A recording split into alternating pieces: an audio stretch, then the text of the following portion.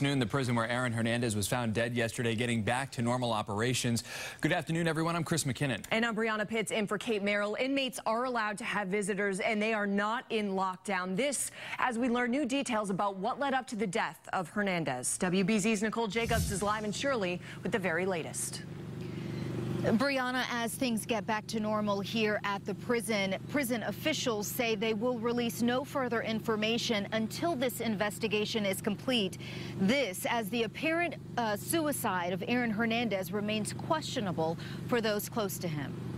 Guilty of murder in the first degree. The Aaron Hernandez we saw 2 years ago mouthing the words "you're wrong" at the jury's murder conviction was much different than the 27-year-old overcome by emotion last week upon his murder acquittal. Not even a week after some saw a glimmer of hope for the former Patriot tight end, he was found hanging from a bedsheet in his Sousa Baranowski cell, later pronounced dead of an apparent suicide. He was an eternal optimist. It's very hard for me to accept the fact that he may have committed suicide.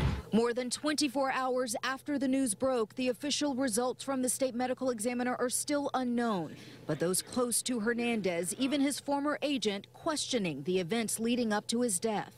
Not the Aaron that I know. Our I-team has uncovered startling details, with sources telling Shirley the Bible verse John 3:16 was written on Hernandez's forehead, and that he may have smoked synthetic marijuana the night before his death.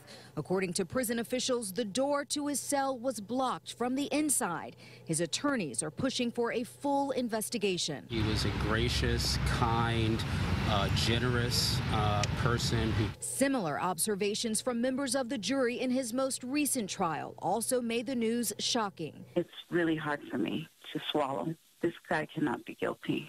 And there was more to come from the former football star, an upcoming appeal for his conviction in the murder of Odin Lloyd. Instead, it is his own death under investigation. Hernandez was not on suicide watch, and at this point we're told still no suicide note has been found. Massachusetts State Police continue to investigate this situation. In Shirley, Nicole Jacobs, WBZ News.